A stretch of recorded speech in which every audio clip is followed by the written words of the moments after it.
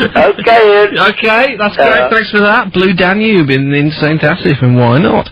We've got Lynn to speak to. We've also got Jeff. Jeff. Hello, Ian. How are you? I'm alright, Jeff. Let's just check on the Edda Cock-Ups. How are you? I'm fine, thanks. Edda Cock-Ups? Not too bad. I'm talking for him. Andrew? Willie, shut up. How do you think you just hold on a second, Jeff. You're feeling quite safe and sound, are you, Andrew? Yes, sort of. What sort of meant to I'm me? no longer in the studio. I'm sat outside on the settees again, just outside the door. And while you were talking to the last caller, I did try to call you. Obviously didn't hear me. No. Something just went bump in the studio. I don't know, it sounded something was knocked over, but... Go and have a look. I'm not... no, am I breaking up as well? Yeah. Oh. Go and have a look. Stop being such a tart about it. Or, okay, Jeff, sorry. Okay, in my story, a few years ago, my ex-girlfriend, her mother used to teach Italian students down at a place called Holloway Sanatorium, which was an old stately home type of thing that Lord Holloway owned in Surrey. It was a guarded place, and it was walled all around and just hold on a second. Yep. Oh, you're back with me, are you? Yeah. So I've got Pete Clements with me now. Oh, and you won't go in on your own. Yep, don't you worry. Alright, alright. Sorry, Jeff, I could hear him wailing. That's okay. Okay, so, right. Anyway, she used to teach Italian students in the summer, and this place wasn't inhabited by anybody apart from security guards. So... Hello? Hiya, you still with us? Yeah, I was asked to go and cut some grass so they could play football on. So I'd hired a mower and I was cutting the grass.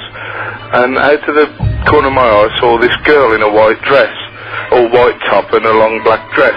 And I thought it was my girlfriend Denise trying to sneak up on me and jump out of the trees. So I was trying to be all macho and I marched up with my mower.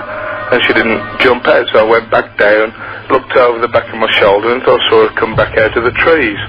And being quite a sensible person, I thought, I'm going to keep calm, because when she jumps out, I'm not going to move. I got back up there, and I saw a girl walk straight through the trees. And it put the fear of God into me, because she actually walked through this covered walk that they got built of trees. So I ran back up to the outbuilding where the family were. And Denise was sitting there, all in blue, having a lunch. And I said, okay, I've seen you down there. How come you've changed so quickly? And she said, what you on about? And looked at me like I got two heads. Oh, looks.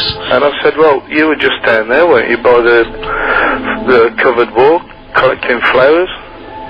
And she said, you what? I said, now, come on, let's have it straight now. You were just down there while I was cutting the grass? She said, I wasn't.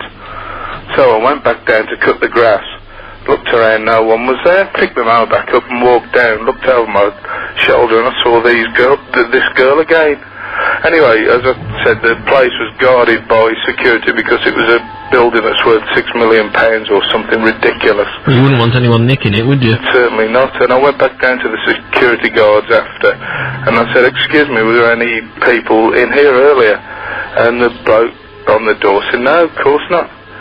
I said, well, I've just seen a lady. He said, oh, was she collecting flowers? I said, yeah, that's right. He said, oh, yeah, we've heard of her before. And all I can suggest it was somebody else or another spirit or something. But, you know, really put the wind up me. And I've been cynical about this for years, but it's always been with me since then. It's funny, isn't it? People are amazingly cynical and amazing non-believers until something happens one day. Absolutely. But, you know, I genuinely believe, I mean, to digress slightly, my father died in 1975, and he was always one of these guys that sort of pulled plugs out and turned lights off.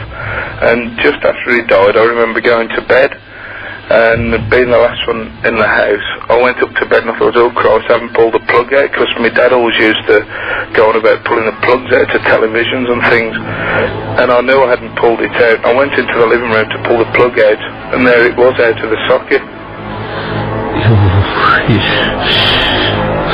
So, I mean, there's just no answer to that. Well, that's what I always say to people, Jeff, is you've got to make your own minds up about it. Thanks for that. Finally tonight we've got Lynn. Lynn? Hiya. Hiya, I'm running out of time very rapidly here. Very quickly. two places. One called Thornby Hall in Northampton, Yeah. which used to be owned by the Wheels Tobacco people. I think it's rented out to the health bar. There's a room there where I had a really weird experience. Icy cold. Listen, are you going If you can get there. Are you going to be around Friday? Yeah. Okay, well listen, we'll keep your number and we'll call you back on the free-for-all. Let's finally go and check with the head of Cock-Ups. Yes, it's all quieting down up here. I don't think there's anything up here at all. Nothing? No. You're completely convinced? Completely convinced there's no ghost in this building. What happened about that thing? Well, we can't say that anything has fallen over, but it may have been, there's double doors between each studio, it may have been, those are the ones you hear closing on their own sometimes? Yes, I think, you know, the air pressure and things just pulls the doors occasionally. I think it must have been that. I'm convinced. Okie dokie, thanks for that. Don't forget, the Malthouse Iron Bridge, a week on Friday. See you there, bye. The 1 o'clock news, this is Annie Webster.